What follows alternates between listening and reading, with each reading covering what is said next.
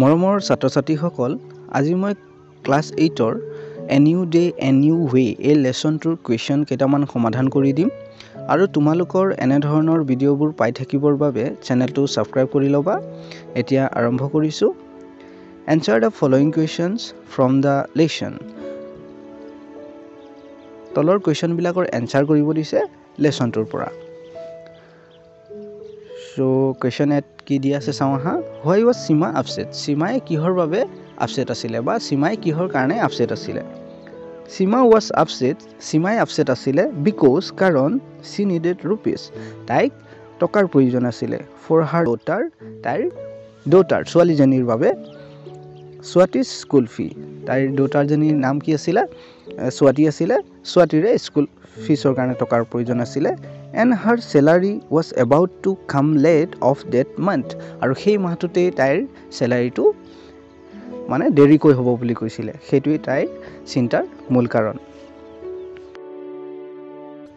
চ' question বিত কি দিয়া হৈছে চাওঁ আহা।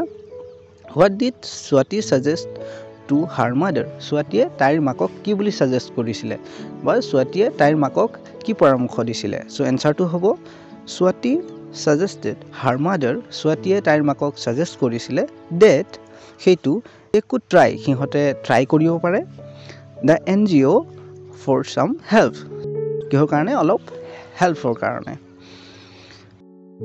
এবাৰ কুৱেশ্যন চিটো চাওঁ আহা। হোৱাট হেপেন, কি হৈছিলে? When Seema mat the lady, যেতিয়া সীমায়ে সেই মহিলাগৰাকীক লগ পাইছিলে এট দ্য অফিচ, অফিচত অফ দ্য NGOৰ অফিচটোত। চ' এনচাৰটো হ'ব when Seema mat the lady, যেতিয়া সীমায়ে মহিলাগৰাকীক লগ পাইছিলে এট হাৰ অফিচ, তাইৰ অফিচত। দ্য লেডি টুক হাৰ টু এ লাৰ্ক ৰুম, তাইক এটা ডাঙৰ ৰুমলৈ লৈ গৈছিলে সেই মহিলাগৰাকীয়ে। Where A group of women ৱেৰ stitching soap ডল, য'ত এটা গ্ৰুপ ওমেনৰ অৰ্থাৎ মহিলাৰ গ্ৰুপ এটাই সোপ ডল চিলাই আছিলে। চ' কুৱেশ্যন ডিটো চাওঁ আহা এইবাৰ। What did the women of brave mothers do? চ' এনচাৰটো হ'ব the women of brave mothers, যি ব্ৰেভ মাদাৰ NGO সেই তাৰ মহিলাসকলে offer vocational training in a variety of field like toy making, যেনে ধৰা toy making, embroidery, tailoring, কুলিনাৰী arts, mobile phone repairing, mobile phone ঠিক কৰা and so' on. চ' এবাৰ question এইটো চাওঁ আহা। What was Seema interested in doing? সীমায়ে কি কৰাত ইণ্টাৰেষ্টেড আছিলে, অৰ্থাৎ কি কৰিব ইচ্ছা কৰিছিলে? চ' এনচাৰটো হ'ব সীমা ৱাজ ইণ্টাৰেষ্টেড ইন কুলিনাৰী আৰ্টছ, সীমায়ে কুলিনাৰী আৰ্টছত কি আছিলে? ইণ্টাৰেষ্টেড আছিলে। চ' কুৱেশ্যন এফটো চাওঁ আহা এইবাৰ। হাউ ডিড দ্য NGO হেল্প সীমা? NGOটোৱে সীমাক কেনে প্ৰকাৰে হেল্প কৰিছিলে? চ' এনচাৰটো হ'ব the NGO help Seema, NGOটোৱে সীমাক help কৰিছিলে বাই প্ৰভাইডিং, কিবা দি পেলাই, কি দি পেলাই চাওঁ হা। বাই প্ৰভাইডিং হাৰ ভকেশ্যনেল ট্ৰেইনিং, তাইক ভকেশ্যনেল ট্ৰেইনিং দি পেলাই সহায় কৰিছিল। মোৰ অভাৰ, ইয়াৰ উপৰিও দে অলছ' এচিয়'ৰ্ড, সিহঁতে এইটোও এচিয়'ৰ কৰিছিলে, ঠিক কৰি দিছিলে date C would be given A loan amount, এটা লোন এমাউণ্ট দিয়া হ'ব তাইক two set up her on kitchen, তাইৰ নিজৰ কিটচেনটো ঠিক কৰিবলৈ কাৰণে এটা লোন এমাউণ্ট দিয়া হ'ব। এইটো তাইক কি কৰি দিছিলে? ঠিক কৰি দিছিলে। তেনে প্ৰকাৰে NGOটোৱে হেল্প কৰিছিলে সীমাক। চ' এইবাৰ 2 নম্বৰটো সমাধান কৰোঁ আহা। চ' মই এই ভিডিঅ'টো বেছি দীঘলীয়া কৰিব বিচৰা নাই, চ' সেইবাবে মই অলপ সোনকালে অপশ্যনবিলাক বাছি দিম তোমালোকক।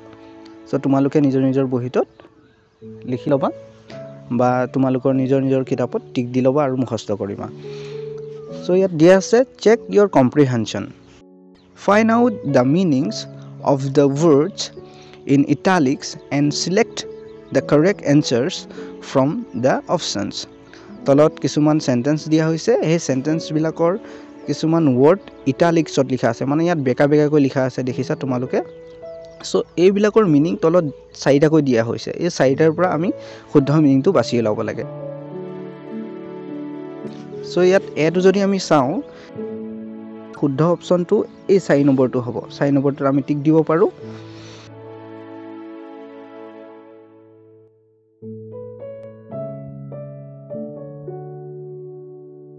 সো এবাৰ V2 চাওঁ সো V2ৰ এই culinary words to italicsত লিখা আছে ইয়াৰ যদি আমি উত্তৰটো চাওঁ এই অপচন বিলাকৰ ভিতৰত বাছু তেনেহলে 4 নম্বৰ কুকিংটো শুদ্ধ হ'ব ঠিক তেনেকৈ C2ৰ শুদ্ধ উত্তৰ হ'ব এটো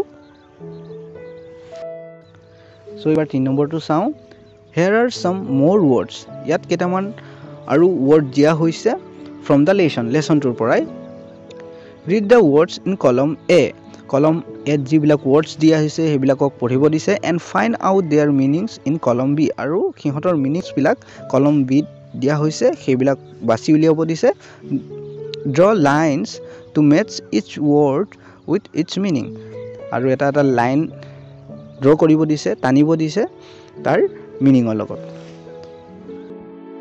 সো এটো এটো লগত মিলি যাব তাৰ পিছত B2 এই 3 নম্বৰটো লগত আমি মিলাই দিব পাৰো C2 এই 2 নম্বৰটো লগত আমি মিলাই দিব পাৰো D2 আমি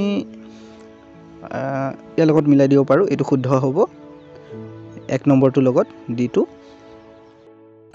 তাৰ পিছত এই E2 এই 4 নম্বৰৰ লগত মিলি যাব তো মৰমৰ ছাত্ৰ ছাত্ৰী সকল আজি মই তোমালোকক ইয়ালৈকে সমাধান কৰি দিলো বাকি ৰৈ যোৱা বুৰু পাছত সমাধান কৰি দিম